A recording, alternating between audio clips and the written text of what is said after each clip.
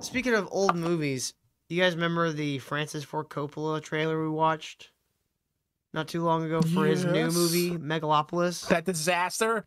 It looks like a fucking disaster. Well, apparently, the guys at Lionsgate that were in charge of putting the trailer together, they made a trailer with a bunch of fake quotes. You know how like those like the press gives out blurbs about movies and shit. Oh yeah. Well, this trailer was putting out blurbs about previous Francis Ford Coppola movies where everybody said that was gonna suck, but turns out to have been a huge movie or whatever, or amazing movie. Well, it turns out all these blurbs that the guy used in the trailer were made up. So I got a little. That's a weird marketing campaign. Right, it's a weird tactic. Well, let's take a look.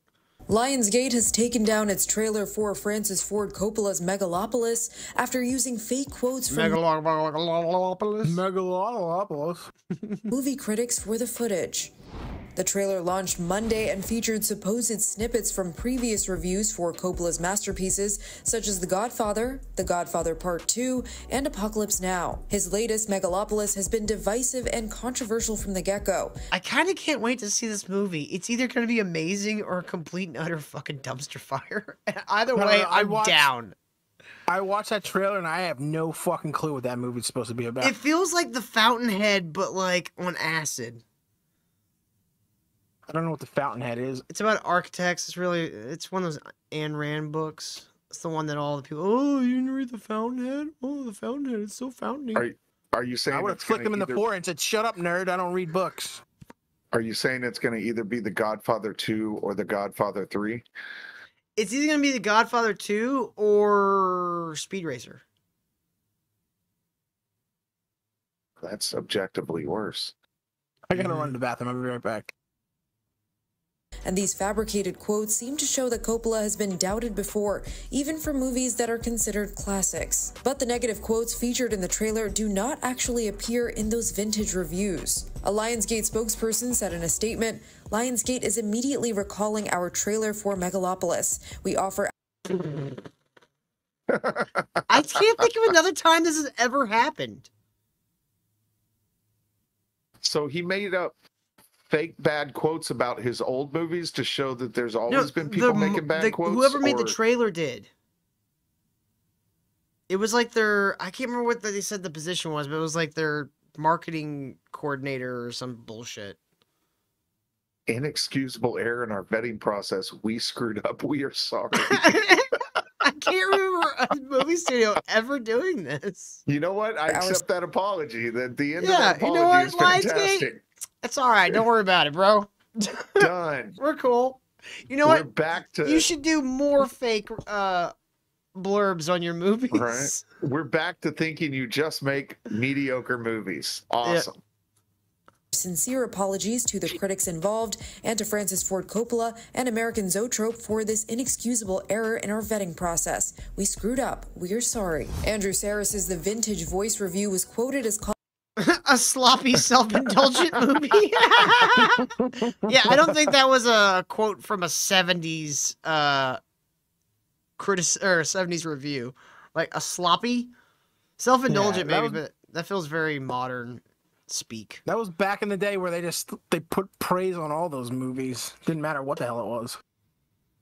Well, you still had people like criticize them, but they were like a lot more elegant with their the way they spoke this about shit's it. Whack, yo. That's like that TV show where they were in the 90s, and then the girl in the 90s started talking about like non-binary stuff, and it was like that didn't even exist back then. Yeah, fucking Ted show. Yeah, Ted.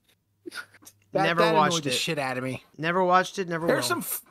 There's some funny parts, but it's basically the same thing as Family Guy. Well, I hated American the movies. Dad. It's the same fucking thing. I hated the movies, so I'm just like not interested. You know. They did the same thing in the Goldbergs, because the Goldbergs is set in the 80s, and the dad found a house with a media room in it, and he was freaking out. I was like, there was no such thing as a media room in the 80s. They didn't. TVs weren't big enough to have media rooms in the 80s. Well, you still have those big screen TVs. They were like massive rear projector ones. I lived through the 80s. Nobody ever said the word media room in the 80s. Yeah, they might call it like their TV room or something like that. TVs weren't that big. You had your living room. You would need your own movie theater, like a projector, to do any of that. And everybody had 4 and 5 kids. Like, you didn't have enough rooms to have a media room. Calling The Godfather a sloppy, self-indulgent movie, while Pauline Kael's New Yorker review supposedly called it diminished by its artsiness. The New York Times has been... Yeah, that was definitely a review for this. Diminished by its what they were artsiness. doing is they were bringing out negative quotes of old movies to that they justify the negative quotes he was getting for the... Yeah, they made up old quotes for the old movies to justify how they were getting hate on the new movie. Exactly. You know, he explained that before we started watching this. I know, but then he told me no when you were gone to the bathroom. That's not true at all. No, what? That's what we're roll the tape. Canby's review of Apocalypse Now supposedly called the 1979 film hollow at its core, and Roger Ebert accused Dracula of being style over substance. But none of those quotes were real. Oddly enough, some of the original reviews do indeed feature quotes that, taken out of context, to besmirch the name of Roger Ebert. Right. I think God did that already. Roger, he was just like, you know what, Roger, you talking a lot of bad shit. You talk some mad shit of this. Throat cancer. Context, as they often are in movie trailers, may have served the purpose of painting a picture that Coppola has been doubted before. The filmmaker spent decades getting the $120 million epic off the ground and brought it to Cannes in May, where it was greeted with a 10-minute standing ovation from the audience, but mixed response from critics.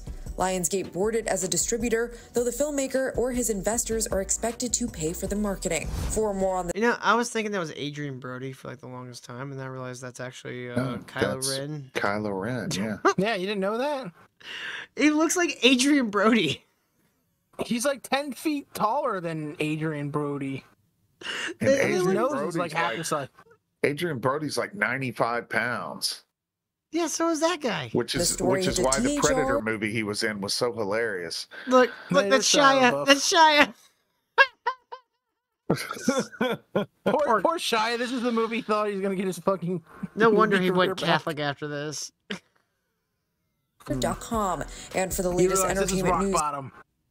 Is that Aubrey Plaza? Yes. Gosh, she's getting old woman jowls like a fucking crazy, man. So quick. And she is a terrible blonde. And updates, keep watching the Hollywood Reporter News. I can't believe they let that slide. Like, no one went... maybe we should check to make sure these quotes are all accurate.